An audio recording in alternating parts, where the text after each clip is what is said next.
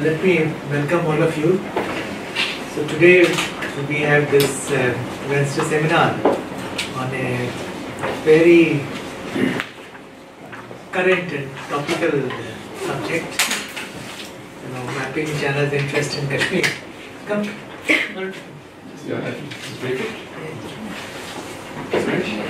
And we have with us to give this talk Mr. Vigyan Reg. You have his biodata with him. He's a researcher, analyst, and consultant interested in Asian security and India's foreign defense policies. He's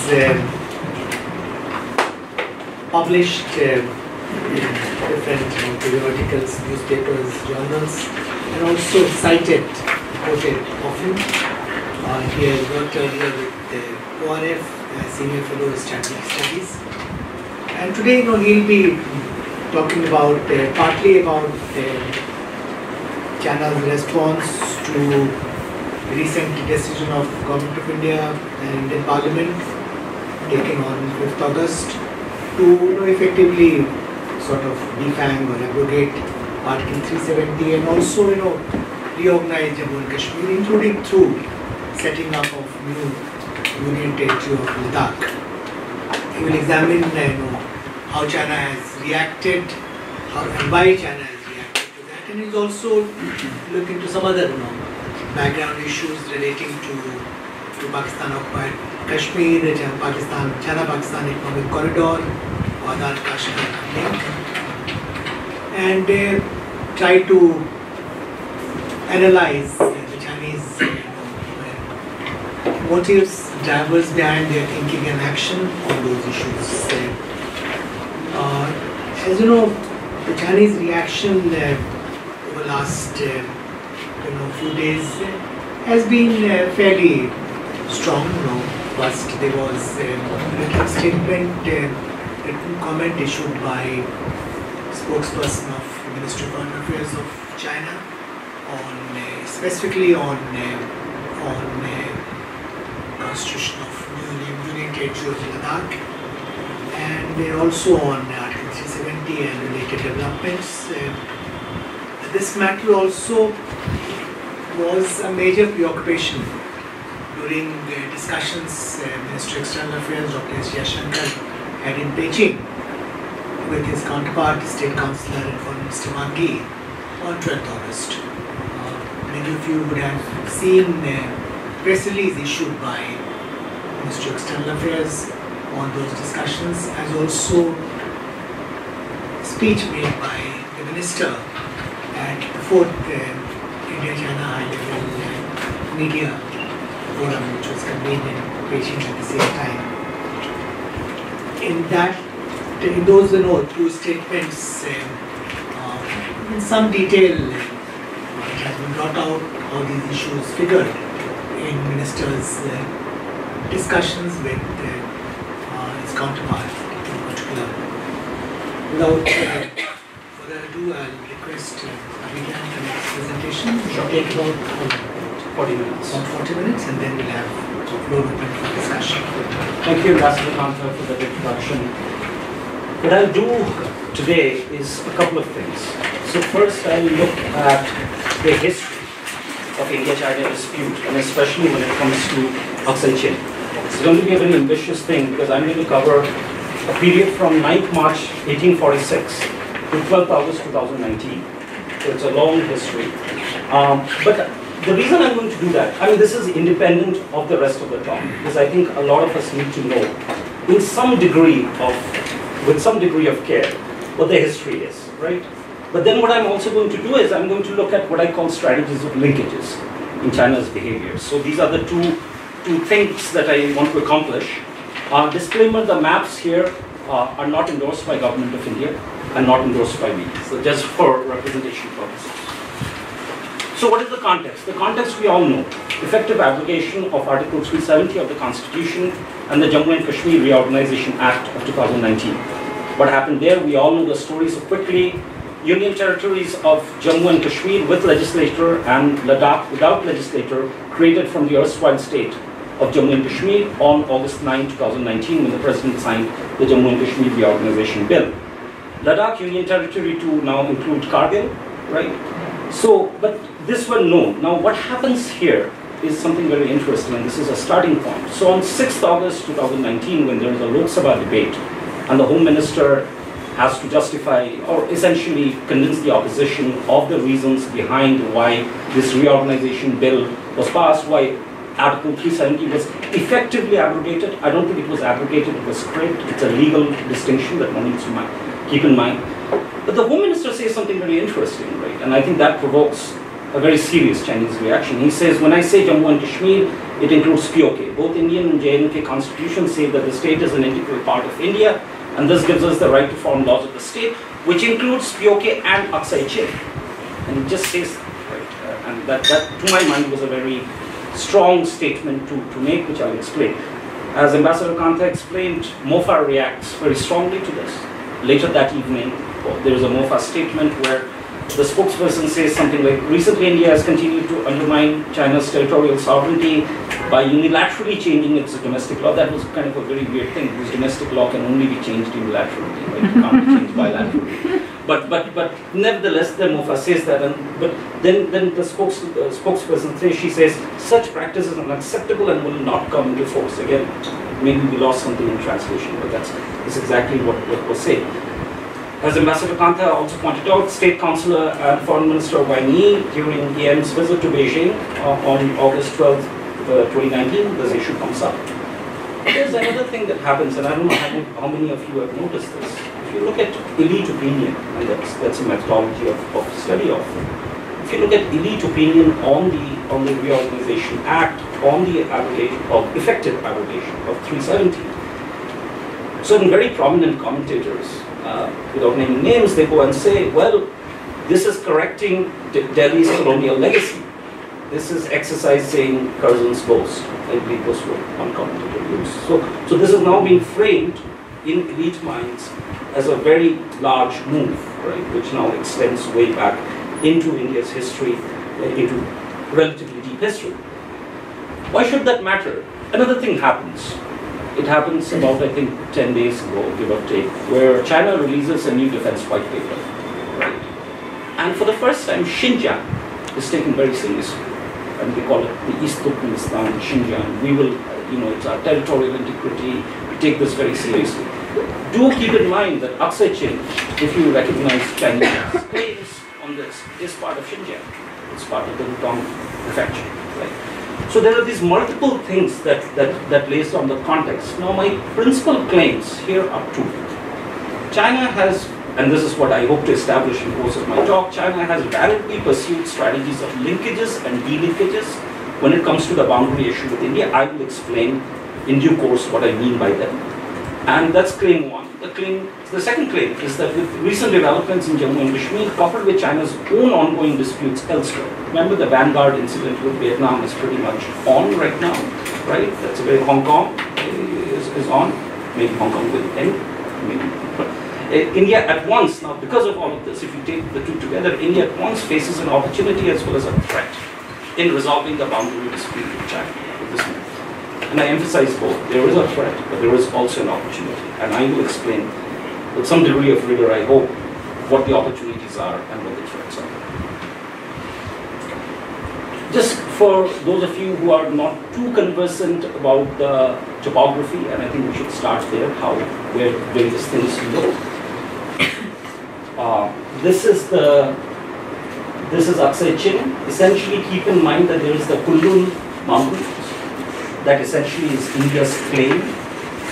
This is the map of India that we know and love. That's a Kunlun Shan, that's right. But then there is another mountain range that comes inside it, and that's the Karakoram, obviously. And essentially, if I have to simplify the debate, and I won't, but this is kind of a starting point, if I have to simplify the debate, it has been between whether you go for Kunlun or whether you go for Karakoram.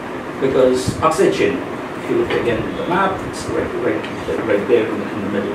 A lot of the plane is right there. These are two maps. Again, I don't endorse maps. not endorsed by GOI, but these are two Western maps. One is of the India-China in the Western sector. The red is Aksai Chin for most parts, and what you see there in this map is that the red represents Chinese claims, Indian claims, and there is a dotted line that is the Chinese line of control. Right? That's one dispute right there. Another map, this is on the eastern sector. Again, it is the McMahon line. I think all of you know what the McMahon line is. It's our plain line that crosses over Arunachal, covers Arunachal or Nepal, and what used to be Nepal, right? And of course, the pink is what the Chinese consider South-Tibet, peculiarly enough. Let's get started with the history.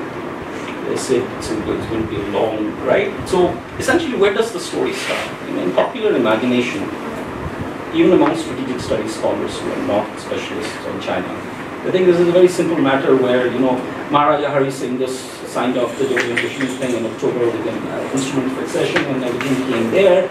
And so what's the fuss? Actually, there is a lot of fuss because the history is very complicated. And the history starts literally on 9th March 1846 with the Treaty of Lahore. What happens there?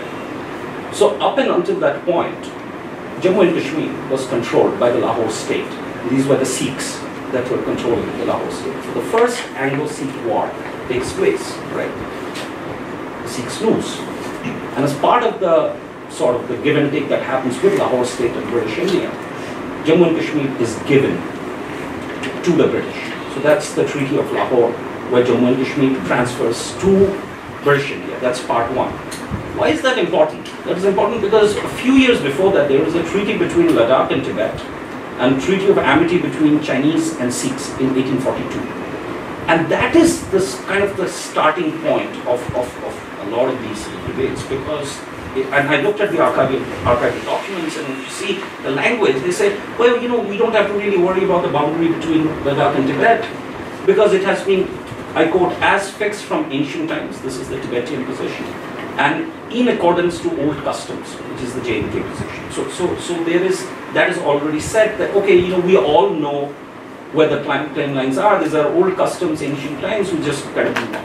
But then, this is the Sikhs and the Chinese, but let's say, as I said, Sikhs lose the first Anglo-Indian war, Anglo-Sikh war, I'm sorry, and transfer passes. Chinese or Tibetans? Who are you talking about? So there is Ladakh and Tibet, but then there is Chinese and Sikhs. And Chinese were, where were they in touch with Sikhs? Over Ladakh? Over Ladakh, yes. They're two different. So these two documents are in Rani's book as an appendix. So there are two documents. They're kind of, but they're both kind of linked to each other. So the Ladakh and Tibet one is very explicit. That is where the old customs, ancient, the Chinese and Sikhs say, as I believe the language is, as formally accepted, kind of drawing on the other documents. So these are two linked documents, but roughly one single document. The second step happens literally how many days? 7 days later, on 16th March 1846, where there is the Treaty of Amritsar, right? And what happens with the Treaty of Amritsar is the Maharaja of Jammu, Gulab Singh, who was the great-grandfather of Hari Singh, who we all know, he buys Jammu and Kashmir from the British. It's an outright sale for 75 lakh rupees in a very specific sense. And if you look at that treaty of Amritsar, you realize that this is an outright sale. He becomes the Maharaja of Jammu and Kashmir. So the Dogra dynasty starts with Gulab Singh. But except the sovereignty is very limited sovereignty. In the sense the treaty kind of tells Gulab Singh, you can't do this, and this, right? But anyway, there is a transfer there. A very interesting part about the treaty is that if you look at the Article 10 of this treaty, they say, well, in exchange of all this, you have to accept our supremacy, the British say. And as a sign of our supremacy, you have to send us 1 horse, 12 goats, and 6 Kashmir shawls every year. It's not a bad deal, right? I mean, you can do that. But anyway, more seriously, the Article 2 of the treaty talks about the eastern boundary. Because remember, it's the eastern boundary with east of Kashmir. That is what is of contention here.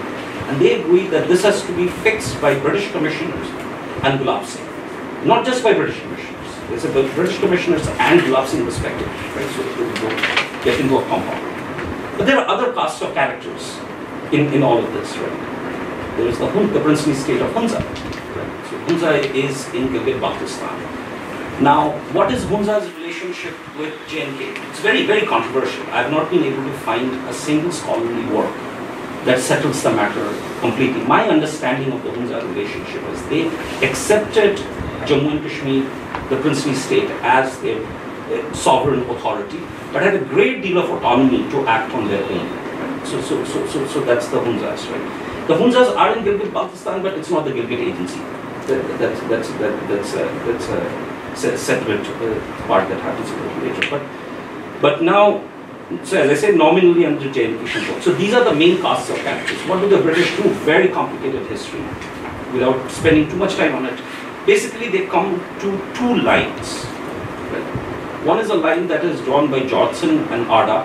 So Johnson does the first line. It's 1865. Colonel Arda then sort of tweaks the line a little bit. With that line, what it says is that the claims of the princely state of Jammu and Kashmir, of the British, but therefore of the princely state of Jammu and Kashmir, goes right up to the Kunlun range. So that's the line, again I keep on saying that, that's the line. It's the Johnson-Arda line that is in our mind when we think of our map of India. Except, in 1899, that is after 30 years of God knows what, it is rejected by Governor General Elgin. Because the Governor General makes a very specific point. Because remember, at that point, you have Britain locked in a great game in Central Asia, right, with the Russians, the Tsarist Russians. So their biggest worry at that point is that the Russians will kind of come in and they will be in contact. And British India at that point had this policy of maintaining buffers. Buffers were a very important strategic concept for them. They said, well, if we have to maintain buffer, why not reject this line and concede some territory, give it to the Chinese, right? Because that means China is considered a relatively friendly part. Chinese or Tibetans? Tibet. Because again, not Chinese. Not Tibetans. Not Tibet. Not Tibetans. No, so yes, sir. So this is it. No, but it's a good point that you raise, and it's good that this happened. Because there have been Chinese scholars of Qing dynasty who have said that at that point, even the Qing dynasty didn't have a very clear view of what China was. So this has been made. Yes, this is Xinjiang. This is so. But the worry there is more with the Kyrgyz coming to Kashgar, and so this is with the Chinese. So that line is rejected. What comes up instead, what is accepted by the British, but the Chinese go silent on it, is the second line, which is the Macartney-MacDonald line in 1899. Right? And this is concessions around Aksai Chin that is made. What is the reason? They want to cut out the meat of Hunza. Hunza is a princely state. They are worried that because by then they have already formed the Gilgit agency. Gilgit agency gets formed, I think, in 1889, when a political resident is appointed. So when the Gilgit agency is formed, they know that they can directly deal with Kashgar. So they have Macartney, who's supposed to be there. But they're also worried that Mir of Hunza, who I suspect was a man of entrepreneurial attitude, would be interested in talking to Kashgar. So there is this letter where explicitly the government of India says that, I think it was also where it says, we do not want the Mir of Hunza to be dealing with Kashgar. Macartney is there, and so that is the first concession that's made. So they send this letter out to the Chinese that we are willing to make this. Curzon is very happy. They said, we are giving too much to the Chinese. They should be very happy with all of this. Guess what? The Chinese never replied. So it's one of those things where but then the British are thinking this is a done deal, right? Another thing that happens on the eastern sector is, of course, the 27th Shimla Convention, 27th April 1940, where the Macmahon line is drawn. But I'm not going to focus too much on that. My focus is on the eastern sector. Here's a map of the various claims and counterclaims. This is the Kunlun range. This is the Johnson line, right? There is for the time being, just ignore a couple of other lines. This is the green line, which is the Macartney-MacDonald. You see the difference that how they kind of concede this territory right here, right? In Aksai Chin, most of it in Aksai Chin, right? and the rest I will come to a little later. So the rest are like the current line of control and so on, a line of actual control and so on. So, but I just wanted to point these two lines so that you fix in your mind the Johnson line, Johnson-Ardagh line, and the McDonald line. What happens between? So this is up to 47, but then the World War I, II breaks down. There are some claims that around 1941. The British finally decide that it is probably a good idea to go all the way to the Johnson-Ardagh line because of the Soviet presence at that point. I've seen the claims a couple of times, but I have not been able to verify this independently with archival or other scholarly sources. But I just wanted to kind of leave it at that. 47 happens, we all know what happens on 15th August, right? One thing that is important is that in July of 47, the British control of Gilgit is passed back to Harissa. And that I think becomes very important later on for our claim to Gilgit-Baltistan, because that control happens. But then many other things happen. 26th October, obviously Hari Singh signs the instrument of accession. But right around that time, there is a rebellion inside Gilgit. So the Gilgit scouts, led by a British officer, rebels. And against the Dogra governor, because at that point, because the control was transferred back to princely state, a Dogra governor was appointed, and this British officer with Gilgit scouts rebelled. So they changed their mind. Actually, John Brown himself fomented this rebellion. Yes. But anyway, this becomes a little moot because very soon India-Pakistan war breaks out. The first war breaks out. Line of control is the ceasefire line, which then becomes line of control in 72 with some adjustment, is accepted on 27 July 1949. POK unfortunately is created, which now includes Gilgit-Baltistan. If you can, just by the sheer features of the map, where the line of control goes, and then there's Siachen, so this kind of shifts there, right? What is also very interesting here is another small point. It's not just Gilgit-Baltistan that goes. There is the Shaksham Valley, the Trans-Karakoram tract, again by virtues of geography than anything else, also falls into Pakistani hands, which complicates our lives later. And that Shaksham Valley used to be under the Mir of Nizam, and it used to be controlled. 26th November 1949, of course, Constituent Assembly approves the Indian Constitution.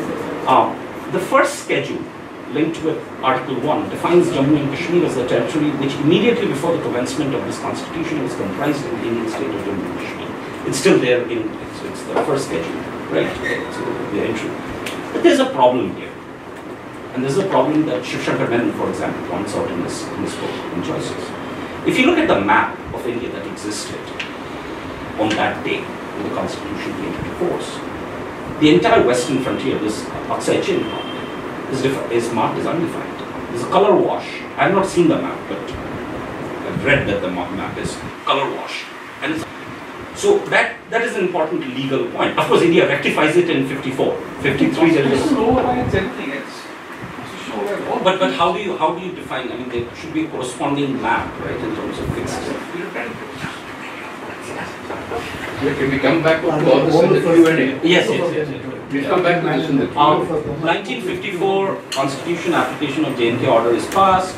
Of course, that is the one that gets chucked on August 5th this year with 370s. 50. So, by the way, I want to make a point before I kind of go through this list, which is that the 50s and between 47 to 1963, to my mind, those 16 years are the most important in the history of India-China relations. Because most of the problems, most of the movement, most of the cutting thrust happens during those 60 years. What happens in 1950? Obviously, PL invades Tibet. 1951, China controls Tibet. Control is passed. The agreement between PRC and Dalai Lama. Nehru plays a role in that, right, in facilitating the 17-point agreement. October 54, Nehru visits Beijing and raises the boundary issue with Chao. So it's not that Nehru raises it in 58 or 59, that's a misnomer. 54 is when Nehru first raises it with Chao Enlai. Chinese basically tell him that don't worry about it too much, these are old maps, we're in the process of fixing them, so on and so forth. 56, Chao visits Delhi. Again, the same story is that Nehru claims that Chao had accepted the McMahon line. Even though he said, well, I don't like the name McMahon Line because it sounds very British, but I'm willing to accept the McMahon Line, but I have to consult the Tibetan authorities. Well, all of this is there in a letter that Nehru writes to Chow on December 14, 1958, when things kind of deteriorated significantly. The most important factor that comes in here is what happens in between 55 and October 57. So there is a road that is built from Xinjiang to Tibet, right? That passes through Aksai Chin. I'm going to show you the map, so don't worry, and I'll explain to you why that map is, why that road is. Because in the 1950s, China essentially had 3 roads through which mainland China could connect to Tibet. One was, this is the point where I show that. One was the road that would pass from the north. There is another road from Sichuan that passes from the east.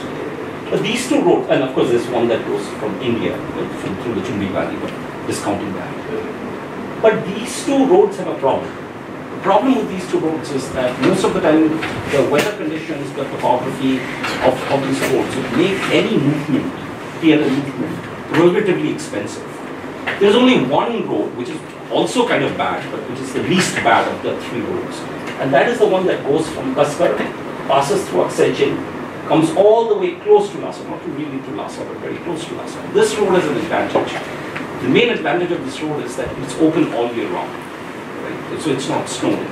So this construction happens between 55 and 57, October 57. India gets to hear of this, at least publicly, through Chinese media articles. And this is where, yes, and this is where it raises a series of alarms. So in 58, there is a memorandum to China about that road that is set up.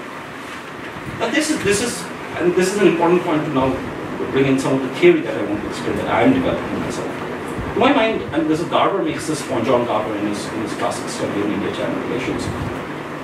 Garber makes this argument that India's pressure on China's control over Aksai Chin, because India is, at that point, remember, because in Nehru's mind, and in the minds of the Indian government, McMahon Line is settled.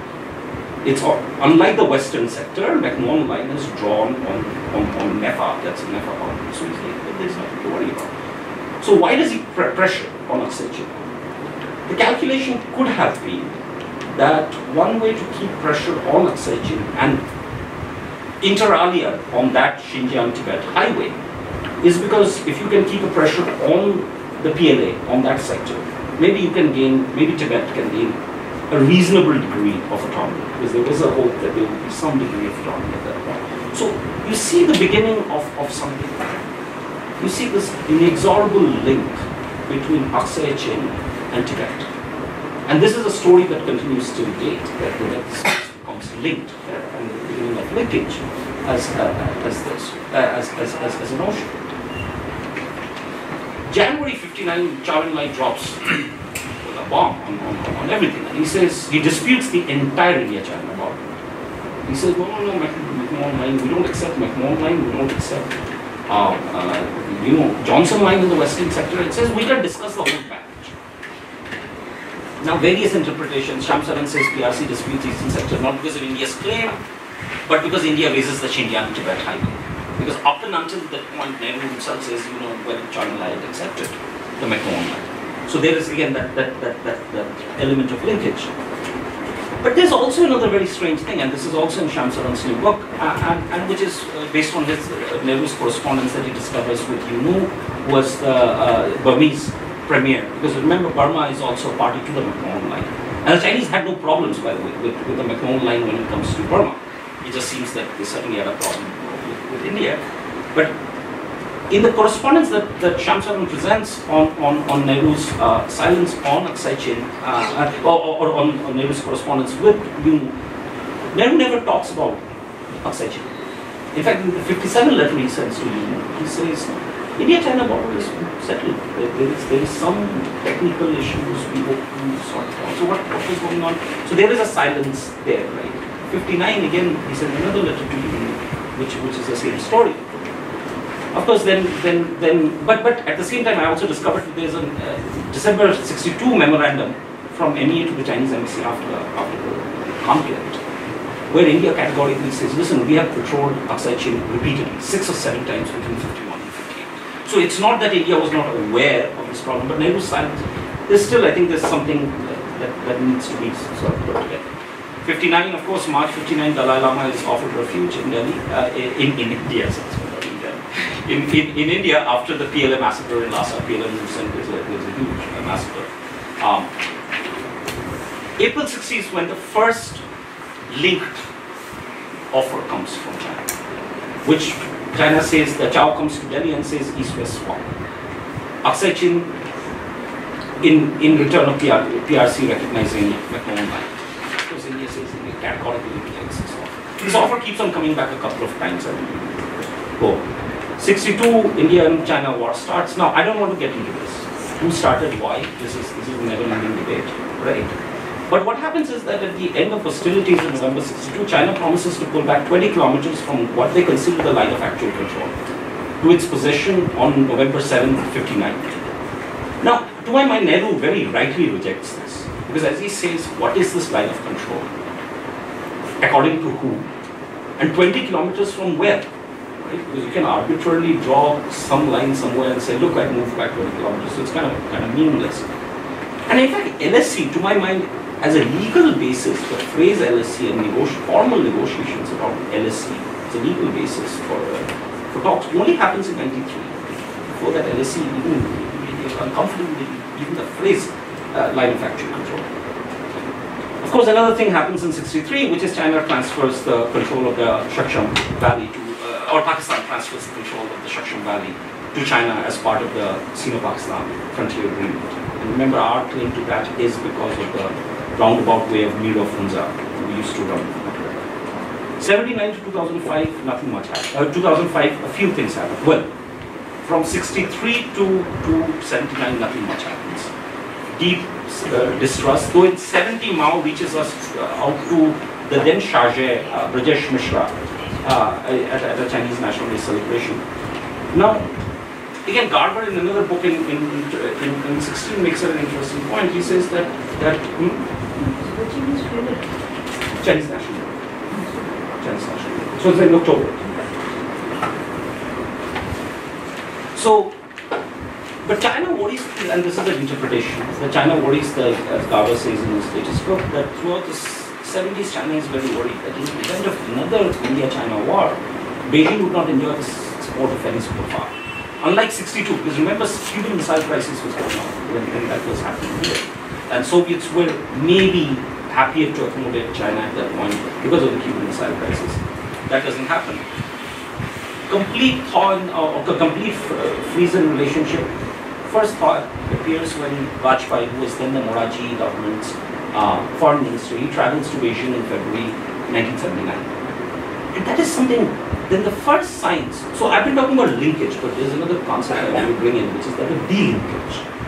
And the first signs of delinkage happens at that meeting, where delinkage between the boundary dispute and the cooperation of Congress and other issues. So at that point, the PRC Foreign Minister Wang Hua gives an interview to PTI, where he states that Vajpayee had told him that the boundary issue should not constitute a hindrance to improvement of our bilateral relations. Now we would later on see that that is Wang Hua's line for some time, Congress line also. Now Vajpayee is, by the way, then asked for a clarification on this. PTI goes and says, and Vajpayee says, no, full normalization can only happen in the boundary dispute settled. So was it Wang Hua saying, Vajpayee saying, but anyway, this is what the archive or what the historical record shows. Wang pursues this delinkage strategy during a visit to Delhi in June 81. But the interesting thing is implicit in the strategy of delinking the boundary dispute with cooperation and other matters is a strategy of linkage. Because the idea is that if you improve relations on other spheres, maybe you create a condition in which the boundary dispute can eventually be solved. So it's interesting, you pursue delinkage with linkage in mind. But there's another delinkage that happens with that Hong Kong visit, where China's relation with India, and China makes it very clear to South Asian states, Pakistan in particular, that we may pursue good relations with India, but that does not mean that we will not pursue good relations with you. So there's also a delinkage that happens very explicit linkage, and not just with Pakistan, crucially also by then with Bangladesh as well. 81 to 85, there is the first, 1980 Tang again, so this is a Chow formula comes back in December 80 where Tang informally proposes. Mind you, all of these proposals that I'm talking about, swaps, this, that, they never go on record. This is all informal. So Tang gives an interview to, I think, an Indian magazine, and he says, he brings back the Chow formula of swapping Aksai Chin with the McMahon line and that Arunachal, that part. India rejects this offer again. Tang proposes this again in 82 to Ambassador Park Slapi at that point, or Ambassador Beijing.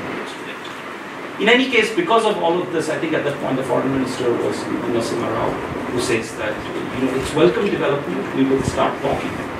That at least people. So the first, the rounds of border discussions continue. Between 81 and 85, and as far as I could tell, Beijing delinks this east-west linkage. And it's only for a small period that they are saying we agree to, because India's thing is no linkage sector by sector. Right. But 81 to 85, as far as I could tell, is the only time that there is China accepts that formula of going sector by sector. Of course, 85, 81 to 84, because 85, China, in the sixth round of talks, China again, sort of kind of takes a very hard position, right? And this is once when they explicitly demand Tawang. Demand for Tawang, I think, becomes explicit in the sixth round in 85. By 86, linkage is back, mysteriously. But this time the linkage logic is flipped around. They said, listen, you make concessions to us in around McMahon line, around Tawang, and maybe we can give you something in Aksai Chin. So remember that the 60 and 80, the logic went Aksai Chin to McMahon line, Chinese point. 86, they flip it around. They say it goes from McMahon line to Aksai Chin. That happens. 86, 87, of course, we all know that there is a tense military standoff between India and China along the Sundaram Chu. It's north of Tawang. It's a canyon type of feature. Rajiv Gandhi puts it. It was a Nala, not a feature. Canyon. He's been there. No, it just means river, so it doesn't mean feature. Yes, sir. So Operation Checkerboard is put. December 86, something very big happens. Arunachal is created. NFI is built. Arunachal.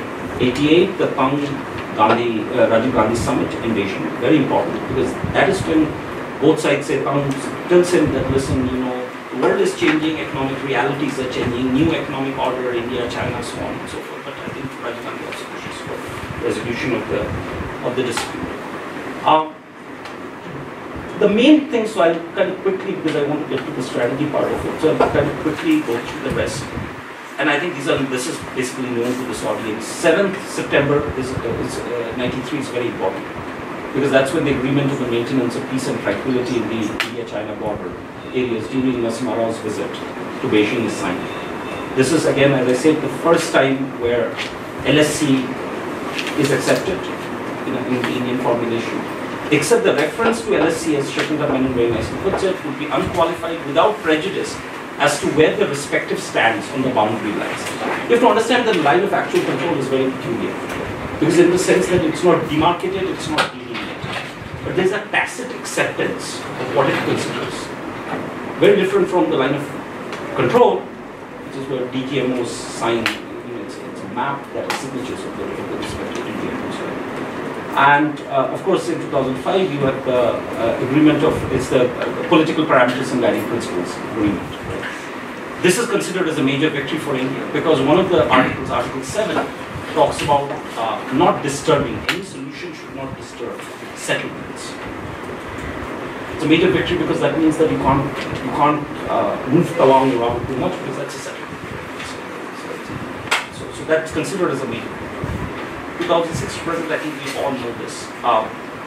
Promptly after political parameters and guiding principles agreement, China reverts back to Taiwan.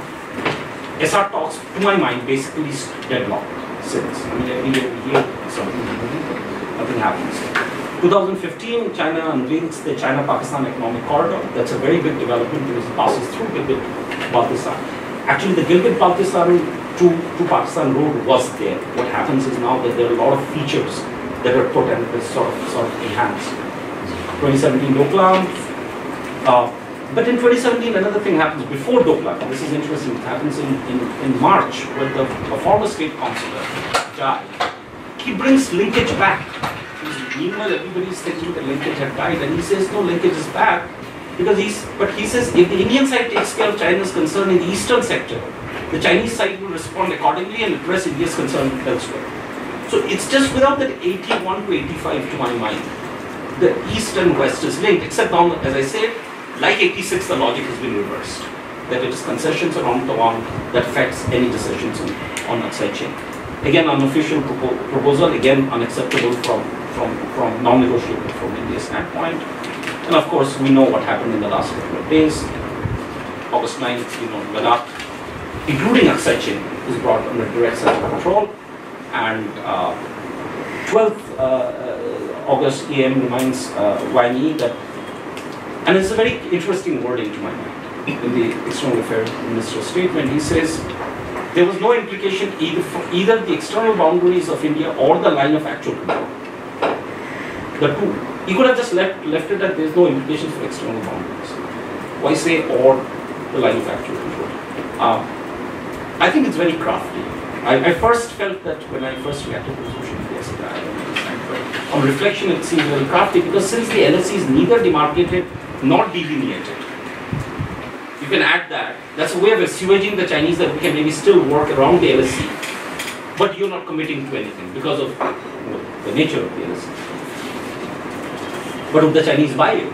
I don't know. There's a tacitly accepted LSC, which implies Aksai Chin is in Chinese control.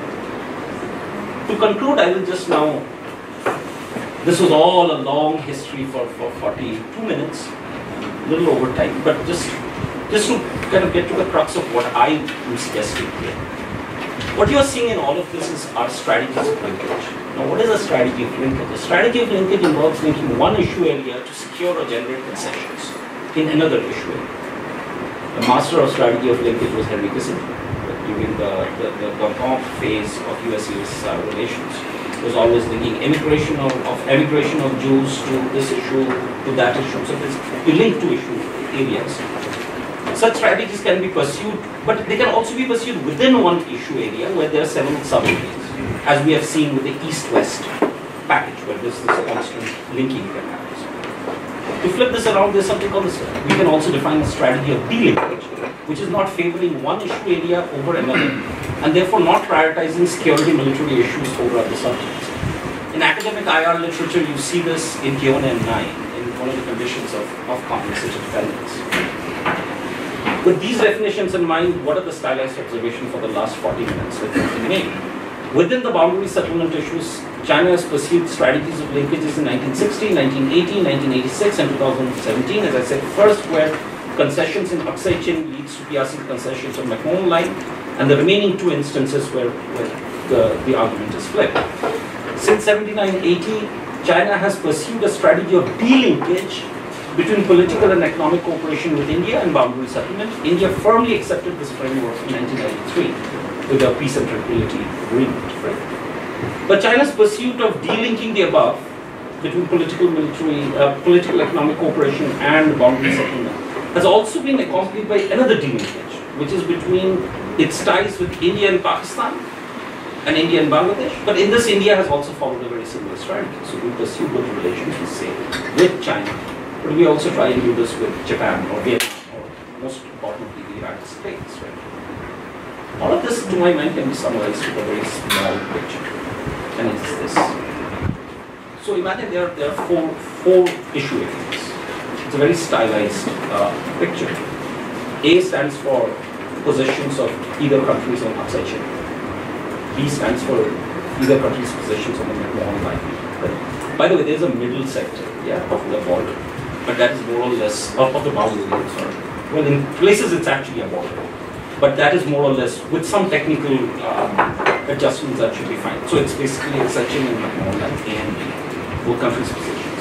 And C and D represents both countries' positions on political cooperation and economic cooperation. So you just have a very stylized picture in mind. So you can divide convergence and divergence and respective uses of strategies into 4 quadrants, 1, 2, 3, and 4. Basically. With this, I will just conclude with what I think is the some abstract sum of everything that I've said. A and B linked by China on at least 4 occasions, as I've just explained. Delinking C, which is economic cooperation. By economic cooperation, I also mean not just trade, I also mean cooperation in multilateral economic fora, and so on and so forth. The delinking of C from A and B, which is the 2 border, with the boundary issues, that happens during Kang's meeting with Rajiv Gandhi in 88, everybody has just described. But C has been delinked from D. C is economic cooperation, governance cooperation. D, to my mind, political, is political military, security military, other than the boundary. But C has been delinked from D for a long time. So convergence on global governance, for example, between India and China has not translated to political convergence and security issues. There are talks of SCO maybe helping us do some counter-terror exercises, but beyond that, from South China Sea, so on and so forth, there is nothing. So that's a kind of the abstract picture. I'll leave you with some questions, as opposed to answering them, we can discuss them. Can India link D? So remember, D is political military cooperation, to position on A to secure concessions on B. You say, what is that? Okay, so in English it is, in other words, put India's, for example, acquiescence on Chinese position in South China Sea. Acquiescence may be too strong. Studied silence in return of China's silence on the Aksai Chin assertion that just happens on August 9. Could it be used to settle the McMahon line issue? Can this linkage strategy be played? I don't know. Talk about it. Does India's move on A, which is Aksai Chin, which is now Union territory of India, and its position on bargaining position on the McMahon line? Remember, we have always been on the back, as far as I can see. In the sense that they have made assertions, they have extended claims, they have said South Tibet, so on and so forth. Can we turn this around? Can we say it's Union territory and we are very serious about all of this, right? Does that help us link back? Can we play the linkage game and go back to the McMahon? I don't know. Is it something that can be done?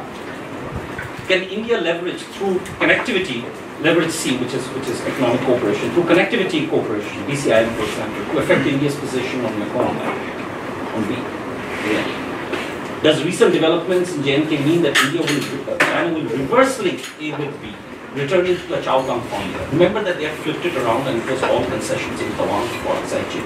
Now we have claimed Aksai Chin, reaffirmed our claim to Aksai Chin very strongly. Does that mean that they may actually try to block it and they may now flip it around in the next round of SR talks? I think they will announce today, it will happen in a few months. Can they reverse back to the Chaukang formula? And finally, say, will India's position of 5G lead to Chinese hardening? An adverse Indian position, adverse in the Chinese mind, would that lead to Chinese hardening on A and B, which is on the body disputes? I don't know the answers to this question, but I just included some thought using the conceptual framework that I just presented. Thank you. Before opening the floor for discussion, just one point which has been clarified by Prime Minister in Beijing 2 days ago. A statement by Home Minister in Parliament where he talks about UK also this part. And this is not in any way a new position. In fact, it's an old position, so I don't think we need to harp on that too much. Frankly, if you look at the statement which I can show in Ministry of Affairs on 12th just after meeting Minister and Foreign Minister Modi, and also, remarks made by Minister at 4th Island Media Forum. So it has been stated quite clearly that these developments do not amount to any additional territorial claims. I think these words are used. This was to allay any doubts of the kind which you are referring to. Nor do they have any bearing on line of actual control with China. With China we don't have international boundaries, line of actual control with China. Or international boundary or line of control with Pakistan. Pakistan we have both international boundary and line of control with Pakistan. I think this position has been stated very categorically, and in a somewhat unusual move, it was reiterated in a press readout, a fairly detailed press readout. So I don't think we need to dwell too much on any new claim being made by India on Aksai Chin. No, I mean that's it. We just need to look at map of India. Map of India includes the area under occupation of China and Aksai Chin, and also not just in Aksai Chin, but western sector also south of that. The then tropics, other areas there. This is, I think, this point needs to be as one clarified. Now. Yeah, if I may, I'd just like to make a few quick bullet points which I think have a fundamental bearing on our understanding of the subject. And I'll speak only up to the few points, up to the point at which you said 1979 Mao reached out to India, to Prime Minister. 1979 is 70. Well, your thing said 70. No. Your thing said My thing said 70. yeah, it says 79. No, deep distress, though October 1970. Okay, fair enough. So I'll just quickly start. Firstly, Aksai Chin, the word itself, the term, is not a Tibetan word. Which one? It's Aksai Chin. Aks means white in Turkey. Yes, correct. And we have a Tibetan speaker here who can tell us that the word for white in Tibetan is completely different. So Aksai Chin was grazed by Turki peoples. It was not really a Tibetan area. So the people of Kashgar must be done. Yeah, basically from that area. It's a Turki word for a term which Turki people used to come to. It's not really part of Tibet. Okay. LAC, which is connected with it, cannot be defined for the simple reason it is as far as the light machine guns of your forward troops can reach. And constant, not even artillery, because that can reach 30-40 kilometers. 2005 principle would agree with that. But I agree, but this is why no country in the world will ever agree on an LAC, because it cannot be defined on the ground, it cannot be delimited and demarcated. It's just a concept of where your light machine guns and your weapon fire, direct weapon fire from the forward troops goes. That's all it means. And therefore, it can't be a term in international relations. Second, the Mir of Hunza was a vassal of the Raja of Kashmir. And a lot of these things are based on those earlier principles, Asian principles of vassalage and not Westphalian ideas. Consequently, all this issue of, we didn't want the Mir of Hunza doing this and so on. And the Hunza Puts had grazing on the other side, which the Pakistanis had given away. And when you talked about Gilgit-Baltistan, the Gilgit-Baltistan was separated because Gilgit is inhabited by the Baltis. They speak a different language, entirely different language from the Hunza Puts. They are different people. Pakistan was known as Little Tibet if you look at the older books. And they and the Tibetans and the Ladakhis can all understand each other's language.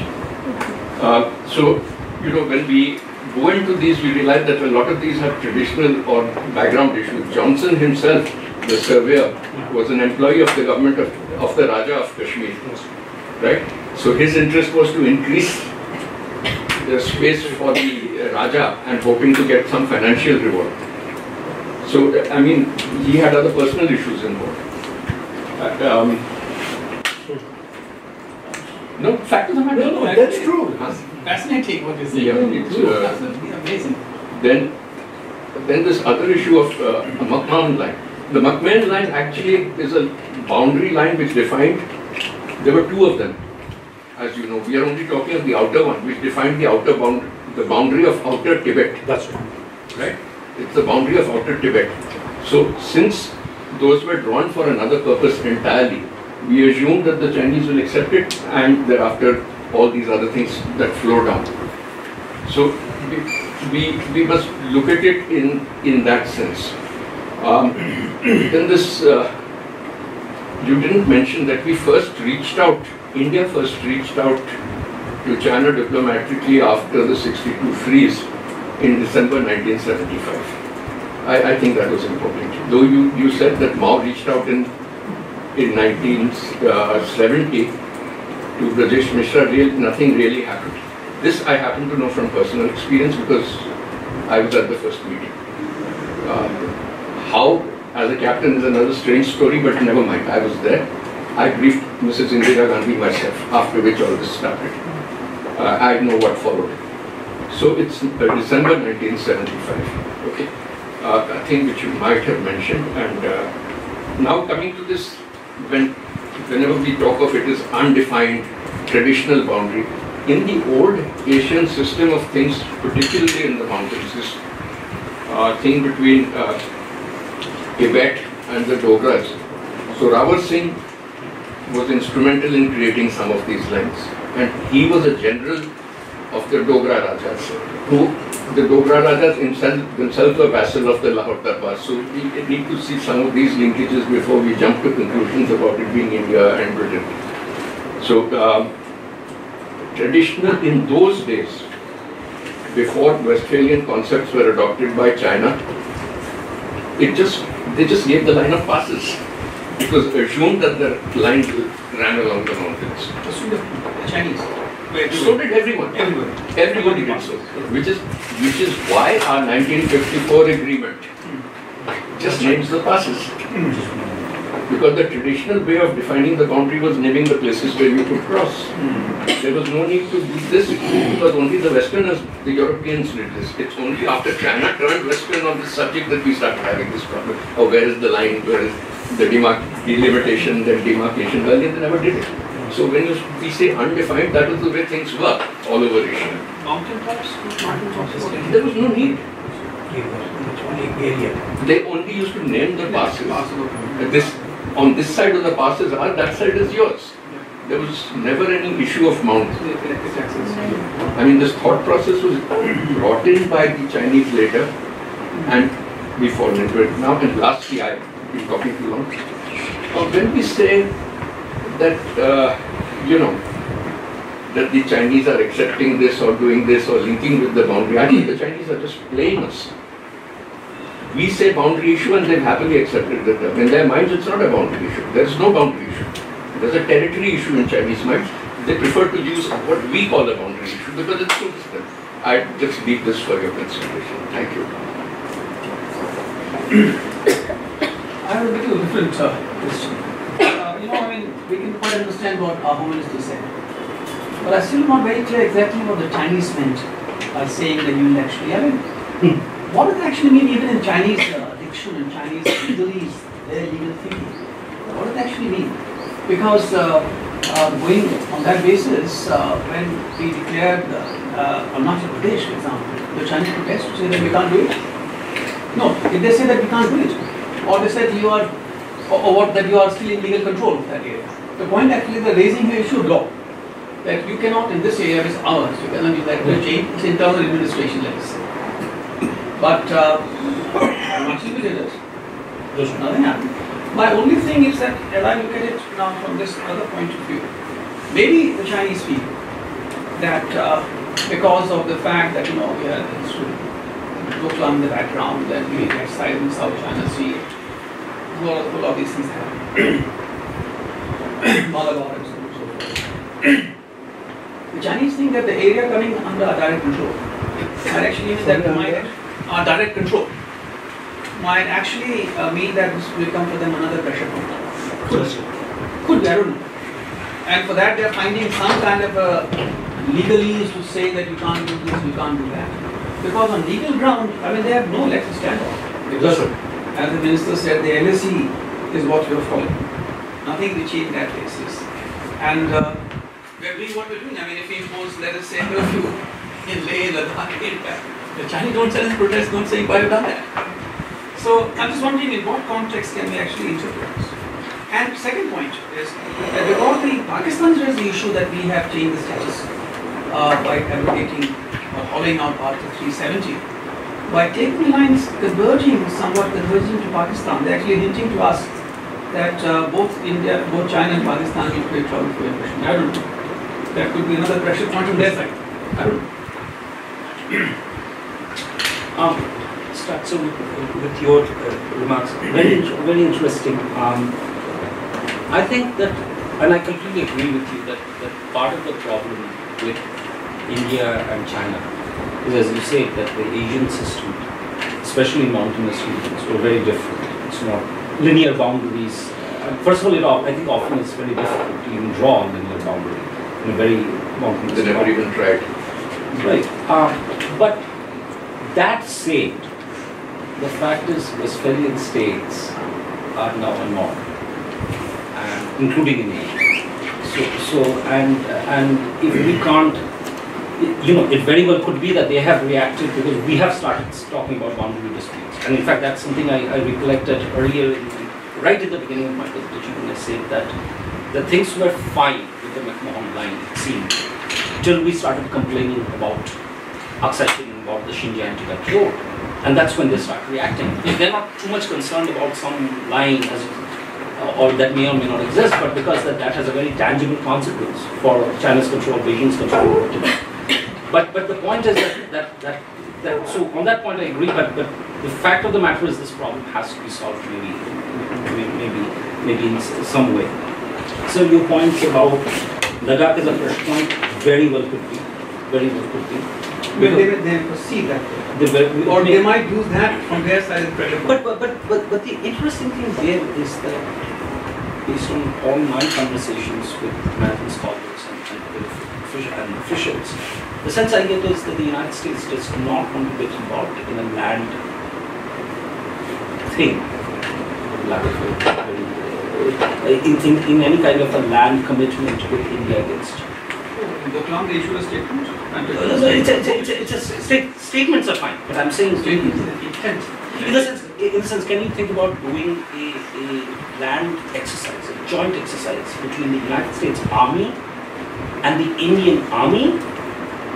Would they be interested in doing it? We won't do that, but the point is that we do the air exercise. We do. That's right. We do but the sense I get talking to them is that there is a degree of reluctance. In fact, one of them told me that and at point it's like us that what happens if there is another doctor? What can you do for us?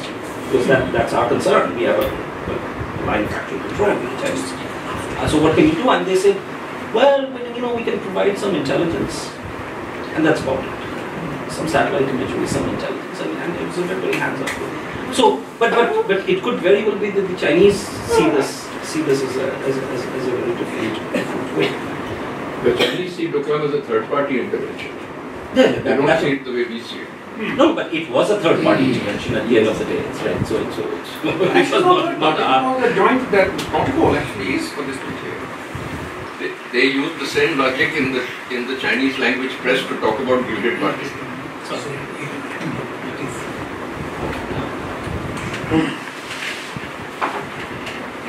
is about Tawang. I was posted in Tawang and remained there for about 3 years, and I have done a lot of patrolling around this. What I would say is Tawang is a populated area, as everybody knows. And the population is only towards India because of their culture, which is Tibetan, and they follow His Holiness Dalai Lama 100%, Mokkah of Tawang. So, how Chinese, as per 2005 agreement, populated areas are not to be disturbed. So how and why they are claiming Tawang? Under which ground? This is against 2005 agreement. This is question to you and also to Chinese. I can speak for myself. Were you in the army? What position you had there in Tawang? Captain. Yeah. I was recently in Tawang, so I was trying to make some inquiries. The interesting thing is that the Tawang part is explicitly brought back in 2006. So 2005 is the guiding parameters and principles that the agreement is done. A simple explanation is they simply don't care about an agreement. This wouldn't be the first time. Right? I'll bring you a very interesting, slightly distinct but related point. If you look at the defense white paper of that came out 10 days or so ago, they explicitly say we reserve the right to militarize the features in South China Sea, the features that they created. This is in direct contradiction to a commitment Xi Jinping made in 2015 to President Obama. So it shows a certain disregard for Western notions such as agreements and so on and so forth. So that's a very good point. In fact, you know, the interview that the former state councillor who was a negotiator between 2013 and 2023 and 2013 in the boundary dispute, the state councillor died. He had gone and said that, you know, Tawang, again, he said Tawang is important, you give us Tawang, everything else will follow. Knowing very well, I mean, he was present when the 2005 agreement happened, so it very well could be that they simply don't care. You can change positions. Or change position, but then if you change positions on agreements, yes.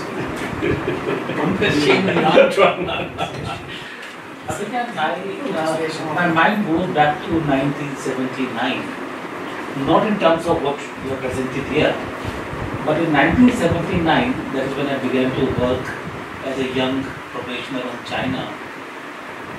There was this famous global atlas that China had published. And in that atlas, the starting point was that the Chinese territories, I don't remember the words that they exactly used, but this was the inference, extend to wherever the Chinese had been. And by that definition, the whole globe would be actually China by now. I'm saying that basically because, you know, we think now in terms of Westphalian concepts where sovereignty is defined by the boundaries. To my mind, the sovereignty for China does not depend upon territory. The sovereignty for China extends to the need for influence, resources. Tibet, for example, the need to annex Tibet was not at that time any strategic need or anything. But the need to annex Tibet was because in their own mind they thought the Tibetans who were part of the ethnic communities in China for them and who used to pay to give to them were getting a bit too big for their booth and they needed to be brought under control. There was no strategic need or anything at all, but just to teach a lesson to them. Similarly, South China Seas is a contest for the resources. So my simple point is that if Chinese sovereignty is decided not by territory, but by the need to acquire resources and need to retain their areas of influence, then I think all of these things really do not need so much. What we need to really see is how do we basically make our own areas of influence rather than just territory. I think I'm getting a bit vague here at this stage but the thought really is we need to understand the Chinese ideas of what they want and only then this will make a sense again. Okay. Actually, he's been very modestly quiet. A lot of things which was covered, he's been personally involved, and that is a show. And some of it I have been involved. I just, first thing which I was not involved, I just want to make a point that let's not get into an argument just now. I just want to say, point out things. That it's not suddenly that this Westphalian line of the Chinese. The British tried desperately to get lines. That's right. So let's get that, and that goes back to end of 19th century. Okay, right through. I can also answer this question whether it was Chinese or Tibetans later on this mid-19th century who was signing what. But I don't think that's too relevant to what I want to say, the other things. And also, you know, it is not that we were suddenly only passes. Critical thing is not in 1954 suddenly passes. Nehru takes a very firm decision to firm up what was undefined in the Western sector. That was a line, you know, because he was very conscious of the importance of having a firm line once the Chinese had moved into Tibet. I'm going further on what you know, Chairman's intervention on Aksai Chin. I don't know whether you've seen the parliamentary debate at that stage. Amit Shah being a politician and not a diplomat. And here is the question being suddenly raised. The question is really meant for POK, okay?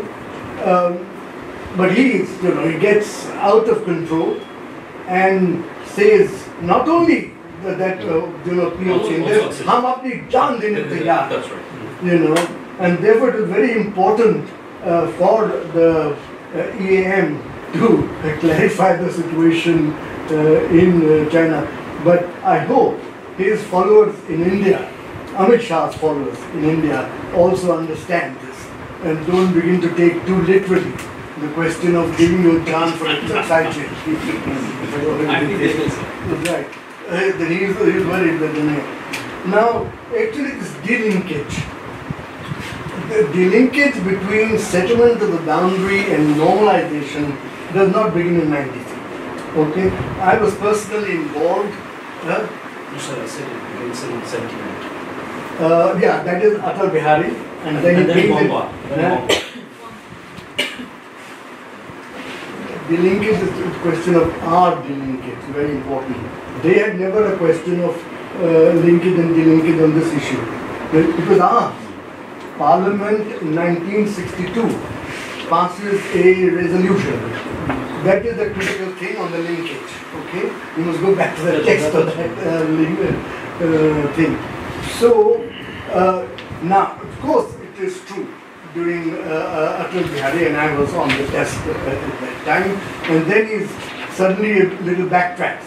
He's a bit nervous because in terms of all our public statements, you know, we had taken this firm position of the linkage. So, and suddenly he's faced by this, by in the parliament and by the media, so then he uses the phrase full normalization. But as far as Mrs. Gandhi was concerned, she was quite clear about the linkage. Quite clear. And I was the first, well, all right, I don't want to take word. It is her guidance and under her the minister and the foreign secretary, but I was the agent for negotiating with the Chinese at that stage in 1980. Besides date is the date that Sindhya Gandhi died. So what were the conditions? Well, we started negotiating on normalization of trade, on cultural exchanges, etc., without going into too much on the, from the rooftops, that this is what's going to happen. And then it continues thereafter. The other thing about, this is a very minor thing. I think I will also go and cross-check. Very minor. I think that Mao's smile to Brajesh is May, and not October. So please check. Garber says October. Forget Garber. I will check this. I have had a full interview with Brajesh Mishra on this. Okay, there's a journal called Indian Foreign Affairs Journal, and I have an oral history. And I was on the desk at that time. But once again, I might have. No, my memory can fail. You may be right, Garber may be right, but I will not take Garber as my. we should know a little more than Garber on this, but it needs to be checked. I may be wrong, but that's why when Srimati intervened, that's right. The final thing, on this whole.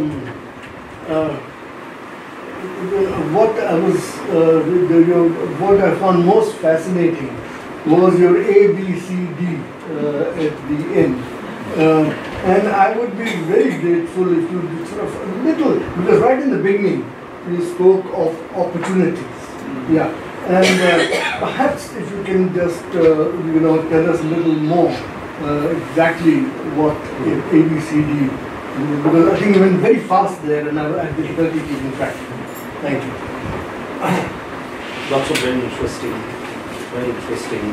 comments. I'll start with the ABC because that was also my favorite. But I took too much time going through 100 and God knows how many years of history. So the idea is this, just to kind of fix ideas. So what you have here, because I defined strategies of linkages and delinkages.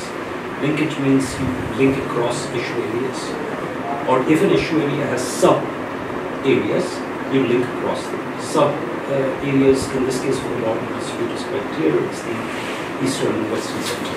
Right? So the strategy there is that do you link or do you delink? That's one.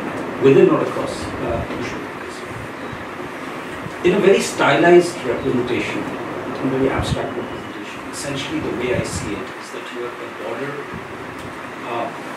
the boundary dispute or boundary settlement question, and then you have the cooperation across other areas.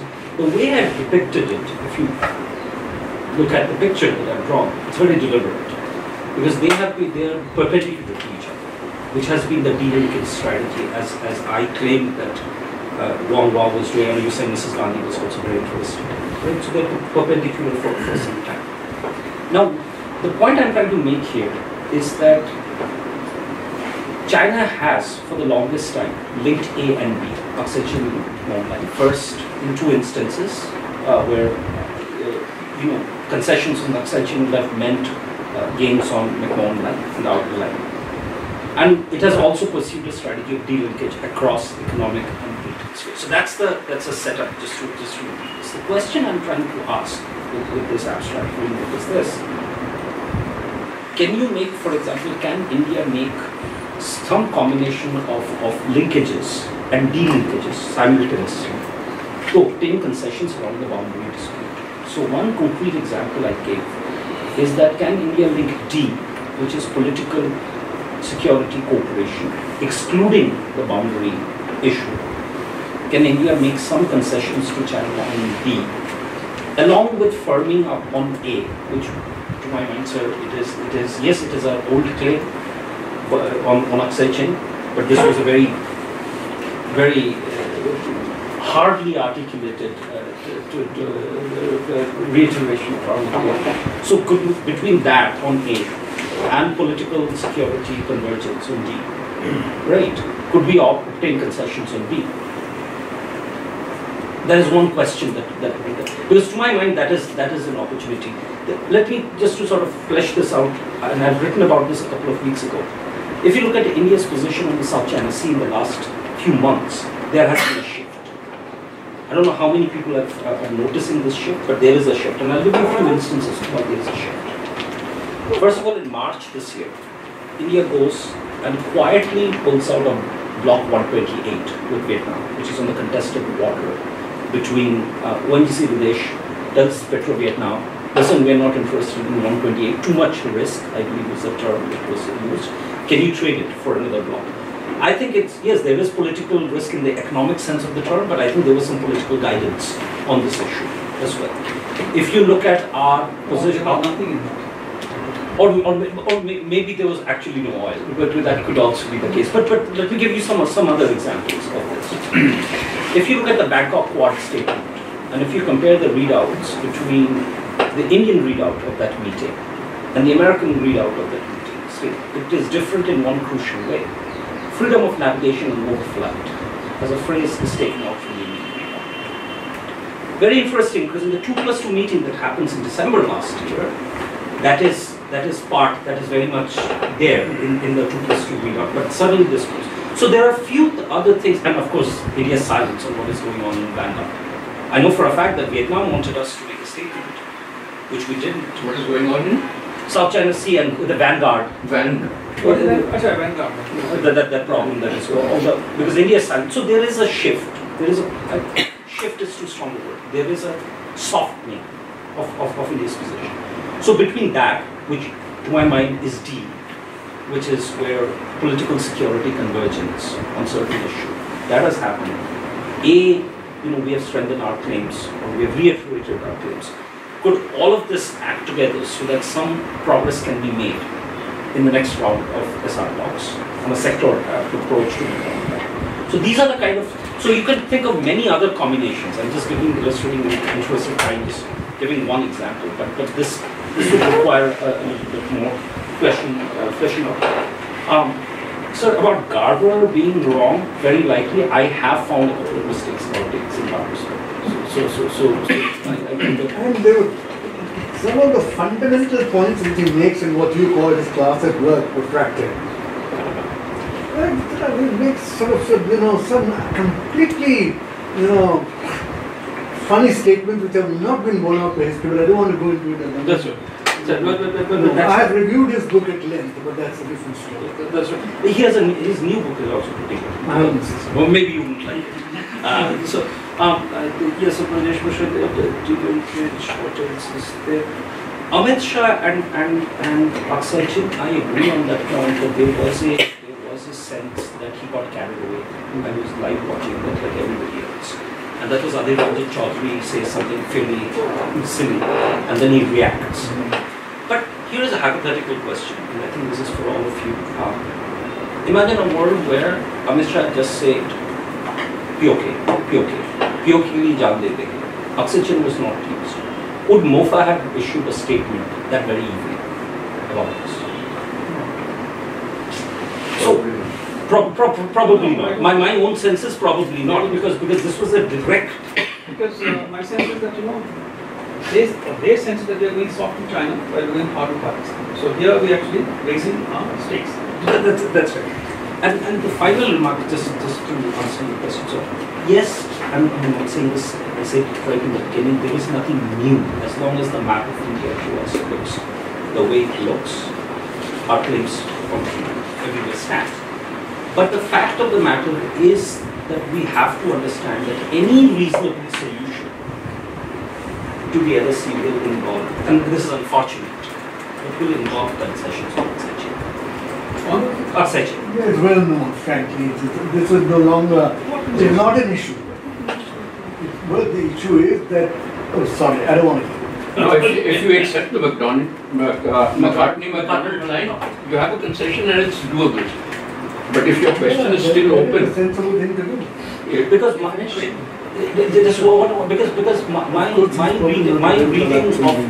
of some of the writings by some former diplomats has been that the technical issue, I think Shivshankar Menon mentions this in his book, that the technical issue of fixing this problem was resolved already some time ago. I find that it's a little surprising because it's clearly it's still there, so maybe it's a question of political will.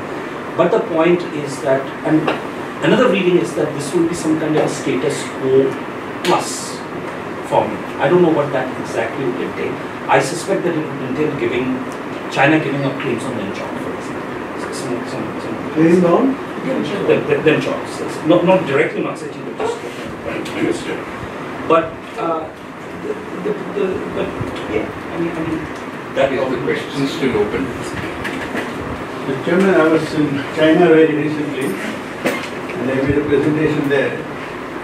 They were not so much interested in the border question, but they wanted me to speak on India-China relations in the international scene.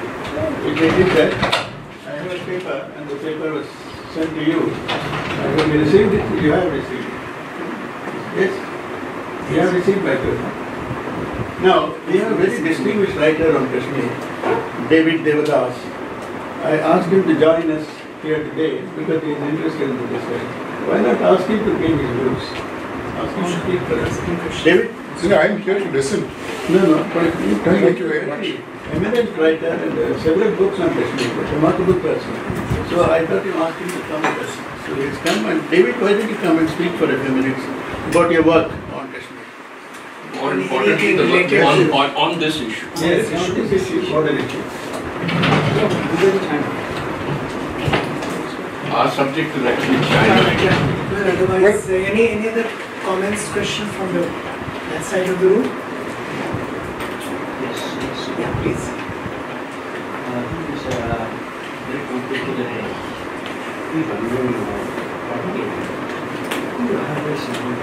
Sir, I don't think they can hear you at the back, so you have to speak a little louder and face this.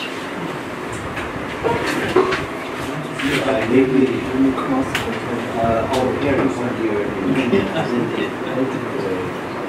Very paradoxical this situation condition. But can you highlight something more really about saving and buying of Kashmir? Source we got from last something you mentioned something. Oh, that's the 7th. Yes, sure. So this happens because two things happen. As I said, that in early March 1846, you have the first Anglo-Sikh war, which is between Lahore state and the British. The Sikhs, the Lahore state is defeated, and transfer of Jammu and Kashmir is passed to the British. Incidentally, the actual treaty, so that is the Treaty of Lahore. That is the Treaty of Lahore that is signed, and it is actually that is control that passes. Then 7 days later, around the 18th of March, then that princely state of Jammu and Kashmir is sold to the Maharaja of Jammu, who's a Hindu, who's a Dogra. So it goes from Sikhs who control it, they're defeated, control passes to the British. Perhaps if you would allow, may I say something on this? Come, David, you stand up.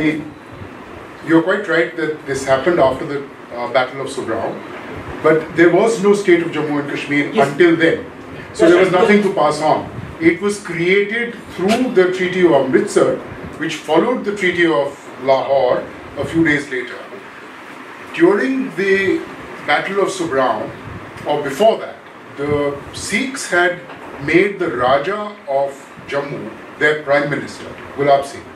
But he stayed away from the battle along with his troops, and it is presumed that he was already in touch with the British.